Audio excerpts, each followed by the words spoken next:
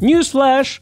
The last surprise of the year, Nikon announced 28-75 2.8 non-S lens. Yep, this is a non-S line lens, but looks like it's an offering between the 24-70 f4 and the 24-70 f2.8. Quite an interesting one indeed. Absolutely, very confusing as well. So let's go through specs. I'm going to read through Becky's writing. Hopefully I can understand that. So in her notes, it says compact. Very good. Yes. 9-blade aperture, which is really good as well. 67mm diameter field set, which is smaller than 24-70 f4 lens. Yeah, it's closer in size and build by the looks of things to the 18-140 DX lens with that same 67mm diameter. But I will say, that it looks like it's going to be heavier at 565 grams. Fantastic. As it's becoming a norm for Z lenses, we also have a very short focusing distance. At 28mm focal distance, can focus at 19 centimeters, and also at 75mm focal distance at 39, which is pretty good. Yes, it is. For video work, it also has suppressed focus breathing. So when you're focusing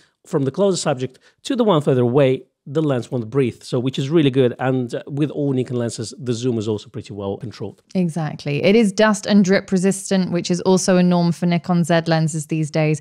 And in terms of optical construction, so it's an f2.8 to f22. That's its smallest aperture. It has 15 elements in 12 groups, one of which is Super ED, one of which is ED, and 3 of which are aspherical. Very interesting. What is the price, Becky? So the price in the UK is 949 GBP.